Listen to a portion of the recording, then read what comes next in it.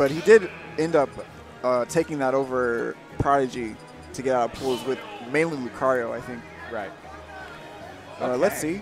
Let's see what Bonzo can do. Yeah, we got Mario versus Terry. Yeah, only match time I've seen this matchup is Master Mario versus Nito's like Pocket Terry. Yeah. And yeah, Terry's not like, he's like everyone else when he gets combo by Mario. He just gets blown up pretty much. Yeah. Okay, yep. Mario also has really good edge guarding capabilities too, like the flood and like the cape as well. Yeah. I like already that Bonzo's trying to call out like a jump back to the stage. You know, it's very obvious that Terry's recovery is very exploitable. Okay, that's a shot right there. Yeah, and Locus, if I'm correct, always does the input power dunk for the extra damage and knockback. So if he hits you like around 100, especially at the ledge, you're just going to get killed by that. Yeah, it was like guaranteed death right there, as you saw.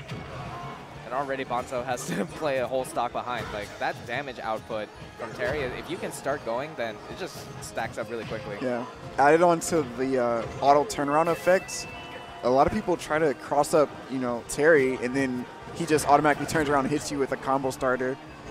Yeah, so it makes him a really difficult character to deal with. Sometimes neutral, but oh my goodness. That killed?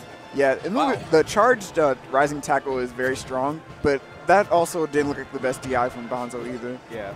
Yeah, we need to talk. We need K9 on commentary real quick to talk about Terry's cross up. Like, I think he can explain it much better than we can, us lowly commentators.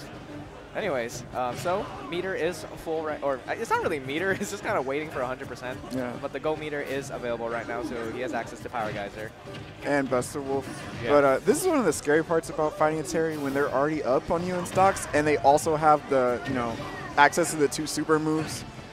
It can just snowball his lead so hard. Yeah. And I'm kind of seeing that right now from Locus. Is he out of here? Yeah, 3 stock. The hit confirming to the Buster Wolf. Looking really, really, really damn strong. Yeah, that was... I don't even know if there's anything that Bonzo could have done about that. He was just dead at that point. I think what happened as well is the reason why he starts that combo with the down tilt is to pop them in the air so that they're pretty much forced to land into like the jab that confirms into the Buster Wolf. Right. So yeah, that's a 3-stock. That's actually a very strong start for Locus so far. And we're going with the K rule, it looks like, for Bonzo. It's Kongo Saga. Everyone has to pull out their pocket DK character. And remember when the DK franchise only had like 1 rep? Now they have 4. Like, yeah. Like, it's crazy. Anyways, another jab power dunk. Enjoy, guys.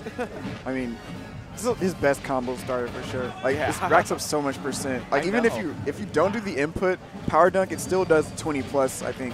Around 30. He almost died from that. Yep. Like, the only reason he lived longer was because he was K-roll. Yeah. Like, the normal character is already dead. Yeah. What's the control going to be? Down tilt into another power dunk. Okay. He's out of here again, doing the input power dunk just to make sure he's dead. But, man, K-roll's so big that Terry's down tilt hit him from both sides. Like, he went behind Terry from the down tilt, automatically turned around, got the down tilt. Yeah, definitely. This is like, oh, wait, hold up. He hit the spike, though. Oh, man, that's unfortunate for him. That was smart from Locus, though. He let himself get hit by the helicopter blade, so he get popped up. I don't know if he meant to do that, but it looked like it since he did the sideways recovery first. Yeah, something I've just noticed from all these like Terry players is they're all really good at recovering. Yeah. They're so good at utilizing all of Terry's like mix-ups to get to the ledge. Yeah.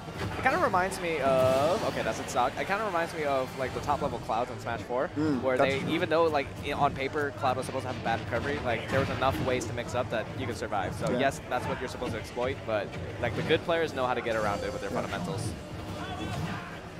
So that power dunk actually has negative landing lag. It's so hard to punish. It's almost like 0 lag. Ooh, F-tilt Buster Wolf? Dang, even heavy K rolls out of here. Dude, double 3-stock? Yeah, that was a 6-stock, bro. I think Locus found his character.